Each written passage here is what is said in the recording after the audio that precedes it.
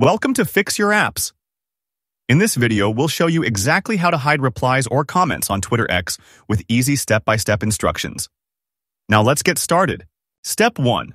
Open the X, also known as Twitter. Tap the profile icon in the top left corner to go to your profile. Step 2. Scroll through your posts and choose the one where you want to hide a reply. Step 3. Tap the three dots next to the username of the person who replied to your post. Step 4. From the list of options that pop up, tap on Hide Reply. Step 5. Confirm your choice, and you'll also have the option to block the user if needed. Now, let's move on to how you can view or manage those hidden replies.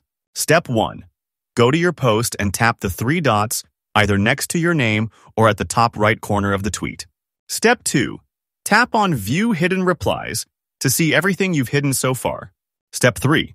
If you want to unhide a reply, just tap the three dots next to that comment and select Unhide Reply.